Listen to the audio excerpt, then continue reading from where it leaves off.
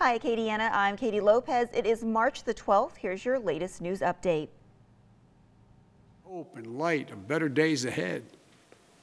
If we all do our part, this country will be vaccinated soon.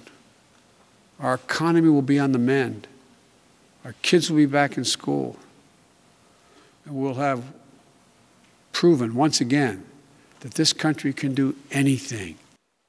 A message of hope from President Joe Biden as he makes the first time address of his presidency. During that speech, promising that all adult Americans will be eligible to take a spot in line for the COVID-19 vaccinations by May. Now, that speech marking the most aggressive timeline toward reopening from the pandemic. Biden speaking after signing his COVID relief bill into law earlier that day, a bill that includes $1,400 stimulus payments for many Americans, a $300 federal boost in weekly jobless benefits, and an expansion of the child tax credit. White House officials saying that those stimulus checks could start hitting bank accounts as early as this weekend. This is, of course, just the first wave, but some people in the country will start seeing those direct deposits in their bank accounts this weekend, and payments to eligible Americans will continue throughout the course of the next several weeks. In today's Rebound, UL hoping to fully rebound this fall, welcoming students back in a plan that includes mostly in-person classes. University officials saying they're counting on students to help the transition go by smoothly and safely.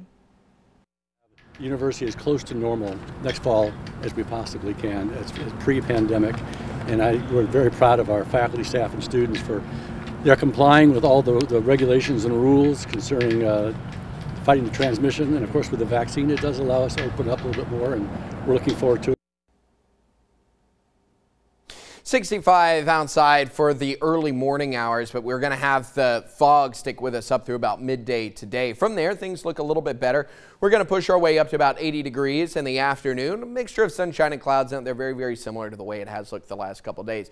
62 for that overnight low, repeat of last night. Coming up again tonight, we've got warm, cloudy, muggy conditions with the fog lingering on into tomorrow morning as well. We'll get some sunshine Saturday afternoon. Temperatures staying in the upper 70s and 80s, lows down to 62 tonight.